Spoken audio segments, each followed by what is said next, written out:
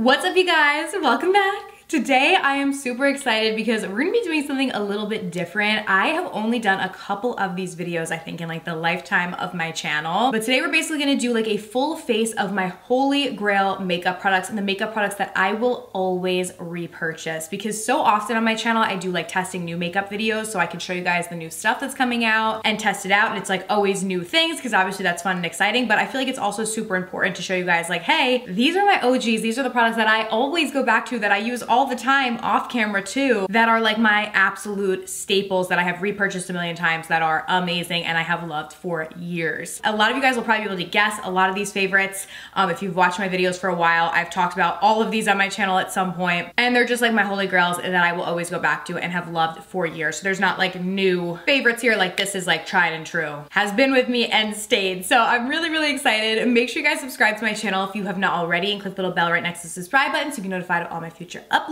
And without further ado, let's go ahead and get started. Okay, primer is the one category where I picked two. I didn't do it in any other category, but these two primers are so different, and a lot of times I use both of them because they do completely different things. So first we have the e.l.f. Poreless Putty Primer. This is just the best. I absolutely love it. Mine is clearly well used. It has like so many divots in it. This is just great to fill in the pores, especially if you have textured skin like I do. I love to go in with this, even if I'm gonna use another primer as well, and tap it in this area of my face to just give me a little bit more of a smooth look and kind of smooth over that texture or anywhere that I have enlarged pores. It's so good. Rivals so many high-end products that are very similar to this with way larger price tags. So this is always a product that I go back to, continue to use, and continue to repurchase. So I'm gonna just tap that in. I normally focus it right in this area and right in between the brows as well. Next, we have the L'Oreal Lumi Glotion. This stuff is so good. I have used this for so long. It's finally getting, I feel like, the hype that it deserves, because people realize that it was a good dupe for Charlotte Tilbury Flawless Filter, and so many people are buying it now, which also makes it really hard to find in store anymore. So I've been ordering mine off Amazon because every time I go to look for it and rebuy it, it's sold out. But I love this. It gives the prettiest glow to the skin. It's very subtle. I actually need to repurchase another one because I'm running out of this one. But it really just helps to add a little glow and luminosity. On days when you're really not wearing a lot of makeup, you could totally just wear this on its own. It's not gonna really give you coverage. It's just gonna give a slight glow and very slight tint to the skin. It does come in, I think, 4 different shades. I'm just using it in shade medium, and just gives a nice little healthy glow and boost kind of to the skin. I really love the new e.l.f. the Halo liquid filter. I have one of them sitting on my desk right here. That's really good too. They're different. That one, because people were asking me when I tried that one, like how it compared to the L'Oreal Lumi Glotion. This one is not gonna give you coverage. It's just gonna kind of give you a glow with a little bit of a tint. The e.l.f. one has coverage to it. Like in my opinion, could just be worn as like a complexion product completely on its own, where this typically I would pair with a foundation over top, unless I was just having a day where I was really wearing very minimal makeup. So this one's much less coverage. They're both really pretty, but in my opinion do work quite differently. But the e.l.f. one is very new, so I didn't want to include it in this video because this is like reserved for like the products that I have loved for like 17 years, you know, like you guys know. But as you guys can see, it just kind of amps up the glow of the skin and is really pretty. Now for foundation, I know if you guys watch me, you can guess what this is. Too Faced Born This Way. Love this foundation. I will say in 2022, there was a lot of really great foundation that have come out. For a long time, this was one of the only foundations that I used like literally ever, like every single day. I still definitely use this, still go for it. If I have a big event, something important, this is the foundation that I grab for because it's so good. I'm loyal to it. I know it's going to be an amazing foundation. It's gonna last all day. It looks like natural skin, but better. I absolutely love it. And this one has definitely like withstood the test of time, for me at least, because it's literally been a favorite of mine for I can't even remember how long, since like I was in like college or slightly after, I think. So definitely quite a while. It has a natural finish, so it's kind of like in between matte and dewy, so it just mimics natural skin, wears beautifully throughout the day. Like sometimes if people just like don't know what kind of foundation they want and they're just like, I just want like something that's gonna look nice, this is always the one that I recommend to people, because I feel like whether you have dry skin, oily skin, whatever, it's just a foundation that works, at least for me. I absolutely love it. And I wore it on my wedding day and like all the other important events. So definitely a fave. Up next for concealer, we have the trusty Tarte Shape Tape. This I feel like was one of the first concealers on the market that really like was full full coverage that was actually really good. Not to say that there wasn't other full coverage concealers, but this was the first one that I really loved, that I felt really worked for me, and still one that I reached for all the time today. Normally I'll use medium like on my face if I have anywhere that I want to add like a little bit extra coverage, like shade medium. Just go in and like spot conceal. Honestly, that foundation gave us a pretty good coverage, so I don't have many places that I need to spot conceal. And then I'll use light medium for underneath my eyes. They have come out with a creamy version of this. If you found that the original was too drying for you, they do have a creamy version. Honestly, I have dry skin, but this was never like super drying on my under eyes for me personally. And I used to use, if you guys have watched me back in the day, like so much of it. So now I use a lot less, even though it still seems like a lot. Just has always been a ride or die concealer for me that I love. Will cover up anything. Like if you got a big breakout, it's gonna work. If you got under eye bags, it's gonna work. Like whatever it is, it's a product that I know that I can always count on. I love it, it's an OG, and I still reach for it all the time. And you guys do know, as always, I do have an affiliate code with Tarte, which is code Kelly, so feel free to use it if you want to get a discount. It should give you 15% off of everything on their website. But yeah, our complexion is looking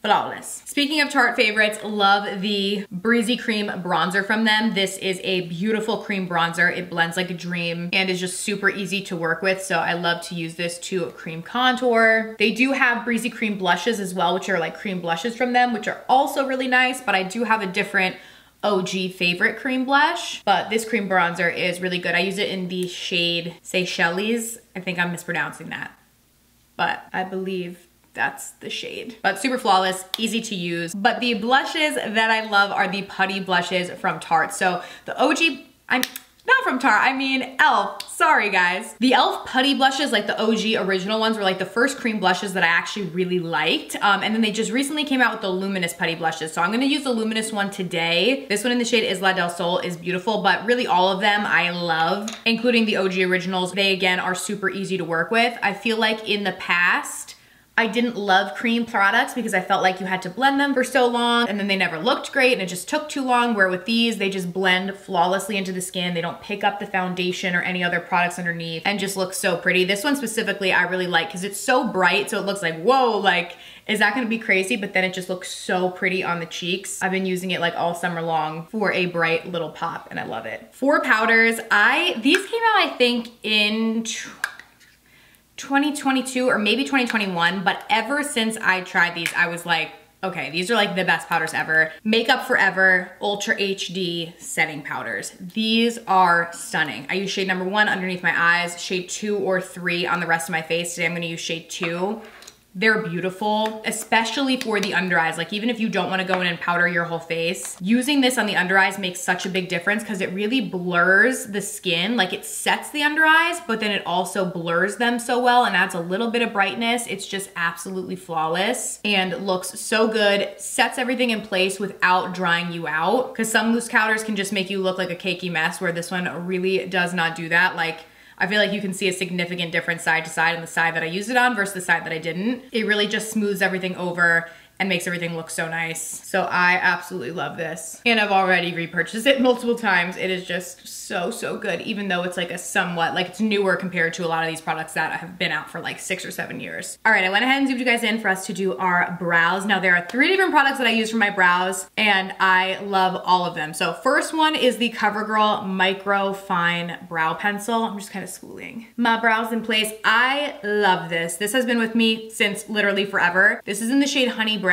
So I normally will use this to outline the bottom of my brows like so. And now you can use this to fill in your entire brow and it will look really nice. It works really, honestly, like any like high-end micro fine like brow pencil that's like skinny like this. It's such a good dupe because it's incredible and just as good. But what I like to do is actually go in with a clear brow gel. So my go-to has been the Makeup by Mario brow gel because this one is truly clear and it helps to like get your brows in place and fluff them up, but it doesn't make them like that weird like grayish crunchy kind of weird texture and color that a lot of brow gels can do. So I really like this one for that, and I kind of go in with this and like mold the brows into place. And then I like to go in with the Tarte DIY brow pen and just kind of add in little hairs wherever I have sparse hair. You can do this with the CoverGirl brow pencil that I used before, but it gives more of like a, uniformed appearance instead of like the tiny little like brow like strokes that this will give you. So that's why I like using a brow pen. But the three of those products work so well together and I love them. So those are kind of like my three holy grails when it comes to my brows. But if you only want to get one brow product, then I would say go for the CoverGirl Micro Brow. It's really good. All right, for my eyes, this one was kind of hard because I feel like eyeshadow palettes is something where I always am using new ones and there's so many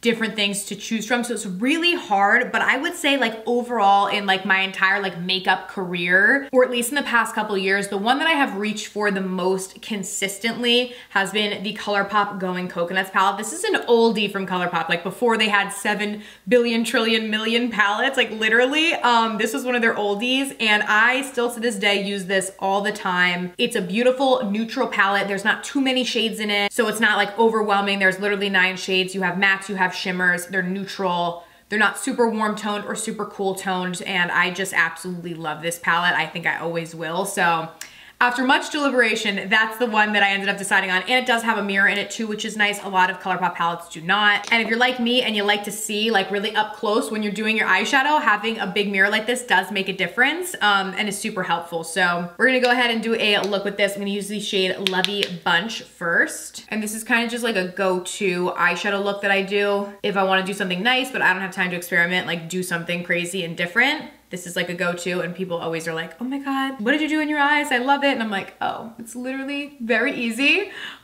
Just using this as like a neutral transition shade. Then I like to go in with Culotta. This one is a little bit more cool toned and go in with that. You can even drag this down the side of your nose too. Get a little nose contour with it like so. And also this palette is like 14 bucks. So it's very affordable too, which is great. Then I like to go in with Nutty, which is this deeper, darker brown. Kind of focus that in this outer part of the eye. Same thing on this eye. Then I'm gonna go over the lid with shade Cocoa Crush. It's a really pretty shimmer, like boom. Pigment on this is crazy. So pretty. And then I'll go back in with the shade Nutty, which is the deepest color, and just kind of bring this on the lower lash line about halfway. And then the upper lash line, like as a little wing. Blend it out with a little Shell Yeah. Just kind of buff that on the lower lash line. And then mix together these two lightest colors to place right beneath my brow bone and in the inner corners. And then I'm just gonna hit my waterline with the ColourPop Exit Gel Liner. So as of, this is like literally always sold out. It's so hard to get a hold of, I feel like, on the ColourPop website. But as of right now when I'm filming this, it is available. I'm using like a limited edition one. But the regular one, it's the same thing. It's just their white gel liner. This is so good because it's like white without being too white and it doesn't budge on the waterline. So I love this one and have used it like forever. I do have an affiliate code with ColourPop as well. It'll work on both of these. You can use code Kelly to get 10% off if you'd like to, but love these two together too. I feel like it just makes the eyes look bright and wide and like awake. Now for lashes, this is another one that the OGs will know, the Salon Perfect 614. So within the past year or so, I've really started to love half lashes, and there are a lot of them that I really love, but these are still, if I'm doing a full strip lash, these are my go-to. They're so easy to apply. They look really natural on.